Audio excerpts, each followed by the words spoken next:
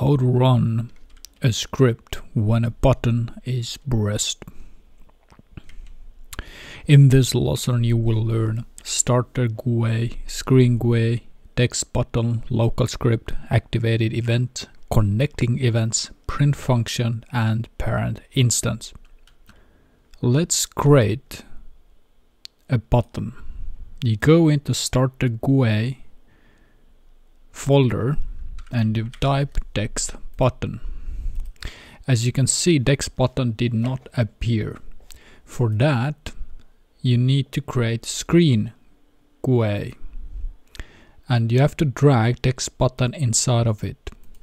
Now you see the TextButton has appeared.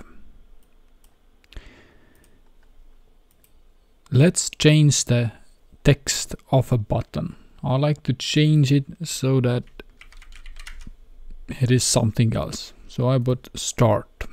You can also change the size of a button.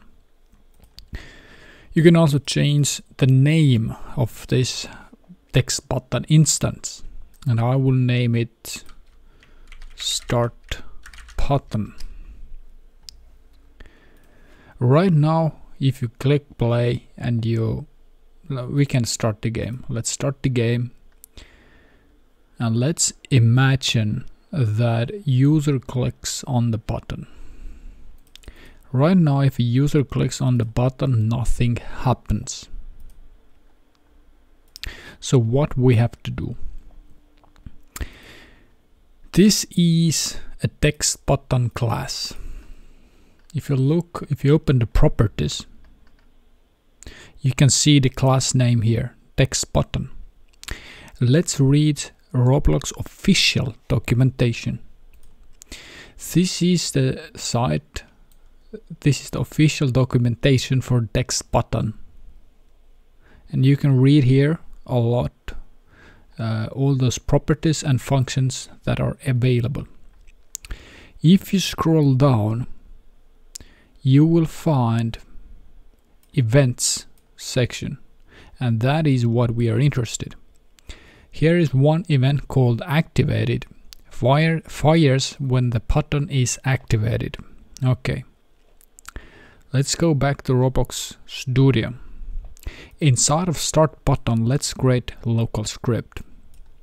What is a LocalScript? LocalScript is basically a Lua code container. We can read about LocalScript as well from the official Roblox documentation. And you can read that the LocalScript is a Lua source code container that runs Lua code on a client connected to a Roblox server.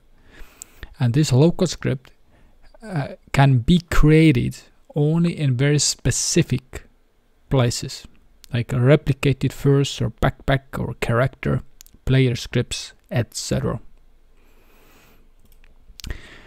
So LocalScript is here, created in StarterGui folder.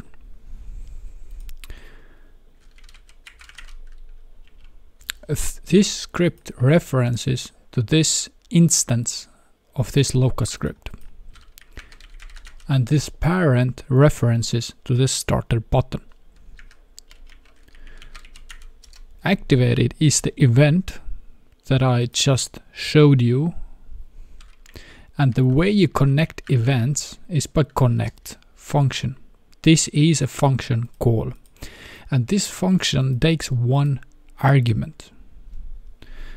And this takes a handler function. That's called a handler function. You don't have to define this function here. You can also define it somewhere here. Let's say we create it here and we call it, let's say, handle activated. We can do it like that as well. Now let's use this print function.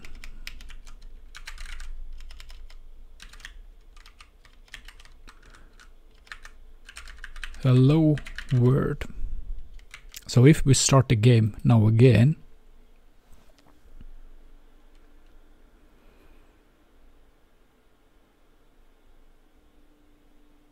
And if I click on this, you can see that this is printed out.